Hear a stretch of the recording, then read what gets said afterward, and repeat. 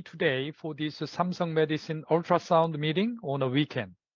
I am Jungmin Lee, an abdominal radiologist currently affiliated with the Seoul National University Hospital in South Korea. In today's session, I will be discussing the topic of quantitative ultrasound with a special emphasis on its pivotal role in assessing hepatic steatosis.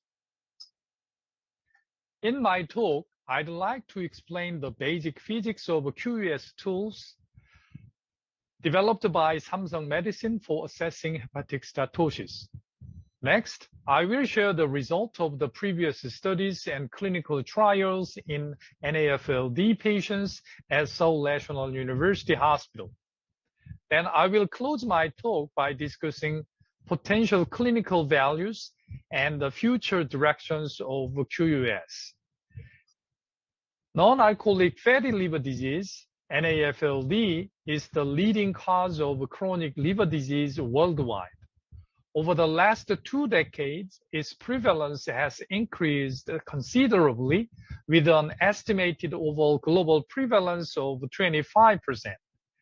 NAFLD represents a spectrum of disease with the majority at one end with only isolated hepatic steatosis. A fraction of patients can progress to more aggressive subset, such as non-alcoholic steatohepatitis, NASH, advanced fibrosis, cirrhosis, and even hepatocellular carcinoma. As we all know, liver biopsy is the current reference standard for diagnosing NAFLD by assessing the excessive accumulation of fat droplets in the hepatocyte. However, because of its invasiveness and the possibility of sampling errors, non-invasive imaging tools such as ultrasound, CT, and MRI are widely used.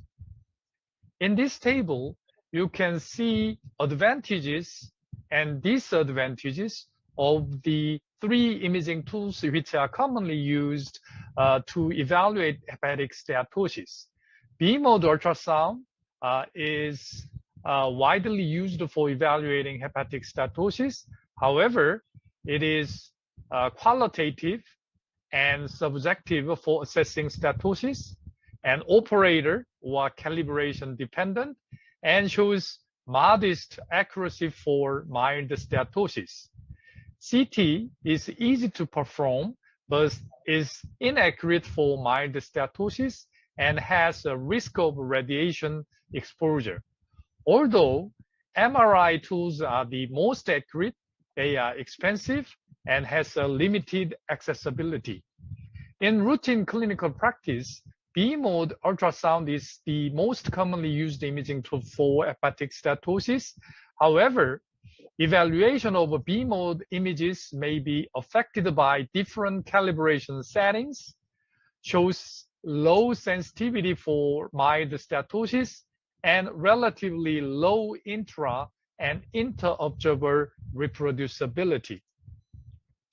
In recent years, as you can see in this table, several QUS tools using radiofrequency data, including tissue attenuation imaging and tissue scattered distribution imaging TSI, have been developed and commercialized to overcome the drawbacks of B-mode ultrasound.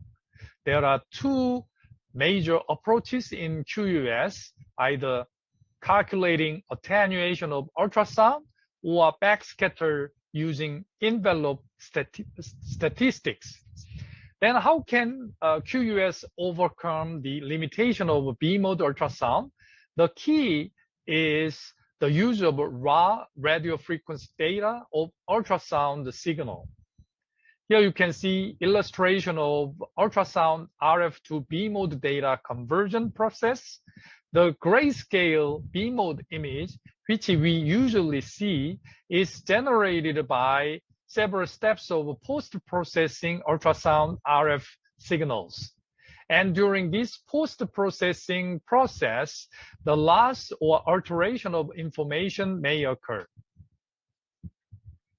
On the contrary, as the raw RF data contain more information than B-mode images do without any loss or alteration of data, any changes in tissue microstructures can cause quantifiable RF signals. Therefore, quantitative analysis of RF data allows a more comprehensive characterization of tissue compositions. As you can see, these two examples of normal and significant hepatic steatosis case. Let me first explain how tissue attenuation imaging works. TAI quantifies ultrasound attenuation based on the degree of center frequency downshift along the depth. As ultrasound signal attenuation is more significant at the higher frequency component, center frequency shows downshift as beam propagates in the media. As you can see here, severe attenuation in the fatty liver results in a greater degree of downward shift of center frequency. The result of TAI is presented as attenuation coefficient with the reliability measurement value given as R-squared value.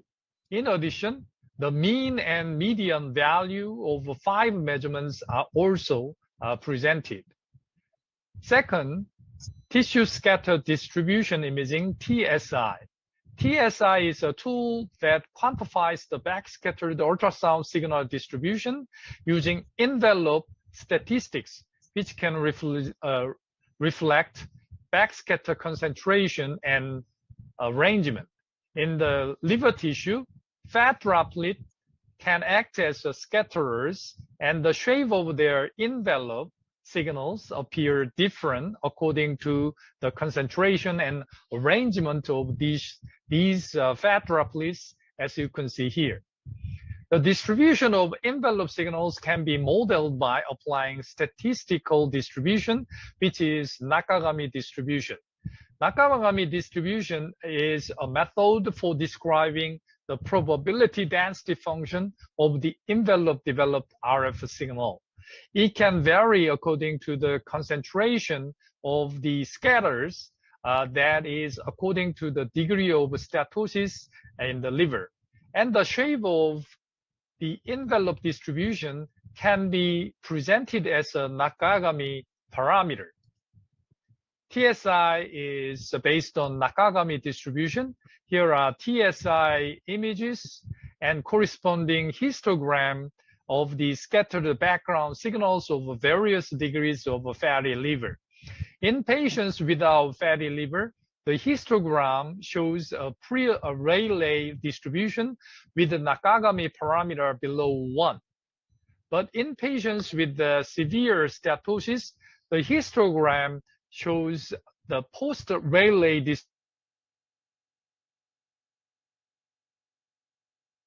distribution with the Nakagami parameter larger than 1. The result of TSI presented as a scatter distribution coefficient, which is a Nakagami parameter multiplied by 100. In addition, same as TAI, the average and median values of 5 measurements are also presented. And let's talk about the previous studies and clinical trials regarding diagnostic performance of QUS in NAFLD patients at SNUH. For clinical adoption of quantitative imaging techniques, they should have high reproducibility. In our previous study, both TAI and TSI parameters showed excellent intra-observer and inter-observer reliability. In addition, both TAI and TSI showed a strong positive correlation with subjective visual grades of hepatic steatosis.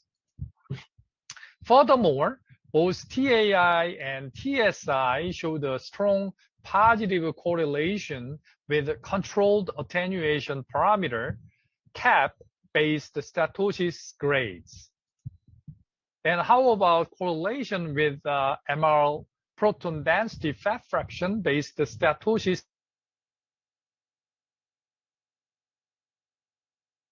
grade, which is the most accurate non-invasive diagnostic tool of hepatic steatosis? Again, both TAI and TSI showed an excellent correlation with MR-PDFF-based hepatic steatosis grades. There are 4 B-mode images of the liver in 4 patients. Can you estimate how much fat is contained in the liver? This may not be easy, and there may be inter-observer variability among the radiologists. However, in these 4 patients, TAI and TSI can provide objective values for assessing hepatic fat contents in each patient, which correlated well with MR-PDFF values. In patients with clinically suspected NAFLD, both TAI, TSI showed good diagnostic performance for diagnosing various degrees of hepatic steatosis. We enrolled 173 patients with clinically suspected NAFLD patients. As you can see here, both TAI and TSI showed good diagnostic performance for various degrees of hepatic steatosis, although the diagnostic performance of severe hepatic steatosis is relatively lower than that of overall hepatic steatosis. It is probably due to saturation effect of QUS values in severe hepatic steatosis. Here, the scatter plots show that QUS values are saturated in severe steatosis. This saturation effect can be explained by the inherent limitations of ultrasound signals, which become weaker and more insensitive in severe steatosis, as it is already severely attenuated in the near field. In addition, we are performing multinational, multicenter clinical trial, including 3 Chinese hospitals, to evaluate diagnostic performance of TAI and TSI for evaluation of hepatic steatosis using histologic steatosis grade as a reference standard. TAI and TSI are non-invasive and easy to perform, and they enable more accurate estimation of hepatic steatosis. Furthermore, unlike conventional ultrasound, QUS provides continuous values related to hepatic fat contents. Now let's talk about the potential clinical values and future directions of QUS. In this context, QUS can be helpful as a screening method for assessing hepatic steatosis in a large population. It enables a more accurate diagnosis of hepatic steatosis, and it can be helpful for longitudinal follow-up and treatment monitoring by providing continuous and objective values. Moreover, a multi-parametric approach by combining TAI and TSI may allow comprehensive evaluation of tissue composition and can help select patients for an additional test, such as biopsy. More recently, Siemens and Samsung Medicine have developed the ultrasound-based fat fraction technique, USFF, which is a newer advancement in the field. The USFF technique employs a logistic regression model that considers both the attenuation and backscatter coefficient. This method presents the result as a percentage, as you can see here, making it easier to understand compared with the traditional attenuation coefficient. Here you can see ATI exam showing attenuation coefficient of 0.95, which suggests significant steatosis. However, QUS-based fat fraction shows 38%, which is definitely easy to make clinicians and patients understand regarding severity of hepatic steatosis. Then how about diagnostic performance of USFF? According to our unpublished research performed at 2 tertiary hospitals in Korea, we developed multiple logistic regression model using 173 patients from SNUH, and then validated the model using the data of 452 patients from Samsung Medical Center. QUS-derived estimated fat fraction, USFF, was well correlated with MRI-PDFF in both development and validation sets. How about diagnostic performance of USFF and QUS parameters for diagnosing hepatic steatosis? As you can see in this table, QUS-based fat fraction, USFF, showed better diagnostic performance for various degree of hepatic steatosis compared with QUS parameters. Indeed, both inflammation and fibrosis are also important histologic features of NAFLD, which can affect treatment strategy, like CAT and transient elastography and MR-PDFF and MR elastography. We can use both QUS and Shoaib elastography together, which allow more comprehensive evaluation of inflammation and fibrosis as well as steatosis using ultrasound. Now let me briefly talk about future direction of QUS. Nowadays, AI or deep learning algorithms are widely used for improving diagnostic performance of imaging tests. QUS is not an exception. According to a previous study from UCSD, a deep learning algorithm using raw RF signal showed high accuracy for diagnosing NAFLD and quantifying hepatic fat fraction. Samsung Medison and our team developed a two-dimensional convolutional neural network using B-mode images and parametric maps of TAI and TSI for hepatic fat fraction quantification. In our study, deep learning estimated ultrasound fat fraction showed an excellent correlation with MR-PDFF. Moreover, deep learning estimated hepatic fat fraction showed excellent performance for diagnosing various degree of hepatic steatosis when MR-PDFF was used as a standard of reference. However, further validation is needed as this study was performed in a single institution. In summary, Samsung Medison's QUS tools enable quantitative assessment of hepatic steatosis. They provided a good diagnostic performance and reliable measurements, and they are easy to perform in routine clinical practice.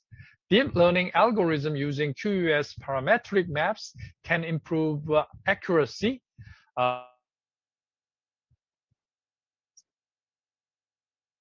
Further validation is expected in various clinical settings. Thank you very much for your kind attention. Thank you, Professor. Well, thank you for your lecture,